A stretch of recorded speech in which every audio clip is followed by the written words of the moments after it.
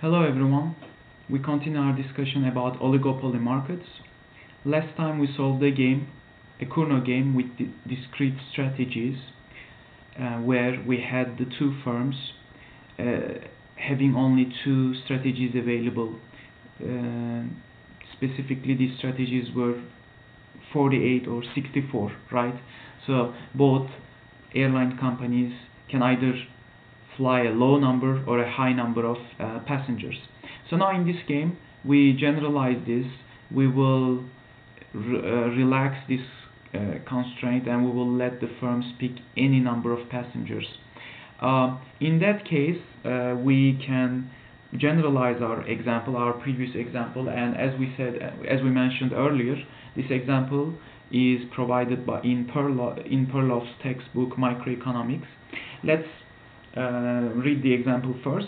So we have two firms, American Airlines and United Airlines, with identical cost functions. So these two firms are identical in every respect. They have the same marginal costs of $147, meaning that each passenger costs the company this much, and we have, just for simplicity, assumed that the fixed cost should be 0. Okay, so these firms continue to compete for quantities QA and QU, right, the quantities. So they have to decide on how much to produce based on their rivals' choices in a duopoly market, which means there is no entry or exit. And the total demand curve is given by this algebraic equation, which means, as you know, Q is the total output, so we can rewrite this equation into this form as well. Okay, so we need to compute the Nash equilibrium solution of this game, of this Cournot game. Alright, so the simplest way to find the Nash equilibrium again is to look at the best responses. So we need to look at the best responses. So what are the best? We have to ask this question to ourselves. What are the best responses? Well, here is how we can handle it. So we draw our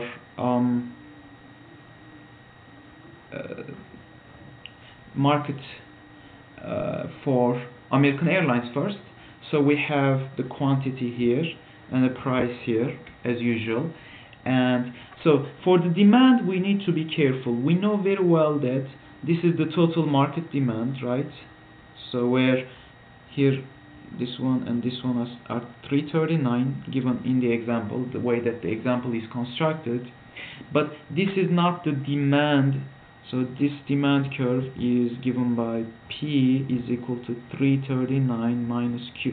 This is not the demand that American Airlines actually faces. Okay, so this is the market for American Airlines, but this is not the demand that American Airlines faces. In fact, American Airlines have to consider his opponents, his rivals' strategy. So in this simultaneous move game, assuming that the rival will pick to produce QU star, the optimal strategy, what would be the best strategy for American Airlines? Okay, so knowing that the rival has already the rival is expected to choose QU star, it will shift my demand curve in. So let me actually use a different color for that. Okay, so here you go. This is the new demand curve that our company will face. So this effectively is shifted by QU star. So it kind of makes sense. So your opponent choosing to produce this much, there is less demand for your product. So it shifts the whole demand curve to the left. Now this is the demand, the residual demand that your company faces now is 339 minus QU star, right? Well, let's get rid of this. Okay, so let's get rid of this altogether actually. Minus QA. So it kind of makes sense, right? So what we did is we just worked on this equation, we shifted it by QU star. So it just affected our constant, but the slope is the same, so we still have this. Okay, so this is the new residual demand that American Airlines is facing now. And knowing that the marginal cost is the same, so we have the same marginal cost at 147, right? This is the marginal cost of American Airlines.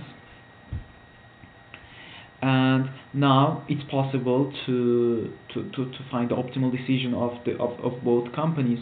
So for this, again, we will need to draw our marginal revenue, right? So this is kind of standard. So this is the marginal revenue of American Airlines. So the marginal revenue it has twice the slope of the residual demand curve. Okay, twice the slope. So it's actually possible to write down the equation for the marginal revenue of American Airlines, right? So the marginal revenue will be equal to 339 minus QU star, right, this one, minus twice the slope of the residual demand curve, which is minus 2QA. So just as simple as that. Okay, so now knowing this, and we already know that the marginal cost is fixed at 147, it's possible to solve for the output decision of the firm. So the output decision for American Airlines will be MR A equals MCA. This is kind of the typical condition, right?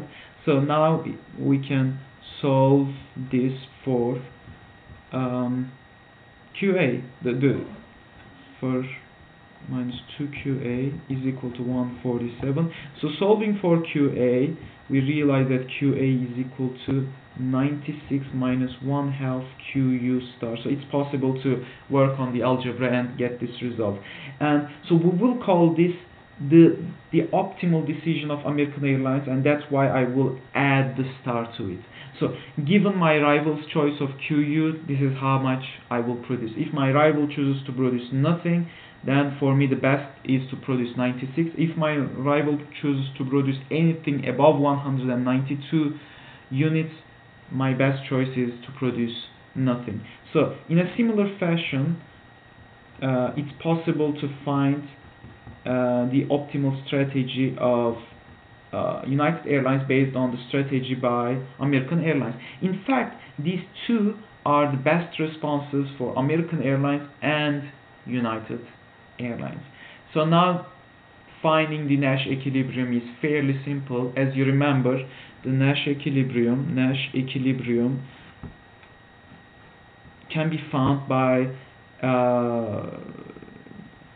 simultaneously solving this system. So let's take the first one. QA star is equal to 96 minus 1/2, and we can replace the QU star in the first equation with this whole right hand side in the second expression.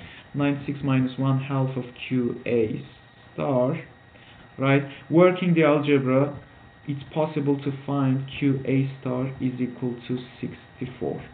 Alright, so, and it shouldn't be difficult to just plug that into the second equation, and then finding QU star is equal to 64 as well.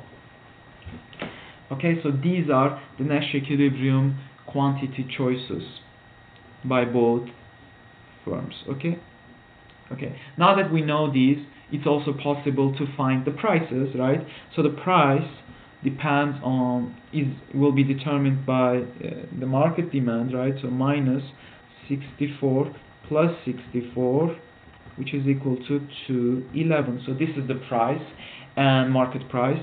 And finally, the profit for both firms will be actually the same, right? Because these are identical firms, and it will be given by revenue minus cost. So the revenues are 211 is the price, and since we produce 64 units, minus for total cost, we know that it's going to be given by marginal cost times quantity. So the marginal cost, each one costs 147, each flying one passenger, and then since there are 64 units produced, so from here we realize the answer is $4,096 for both. So we are able to identify the total profit of both companies, and that will be it for today, and we will continue our discussion in our next lecture. Thank you.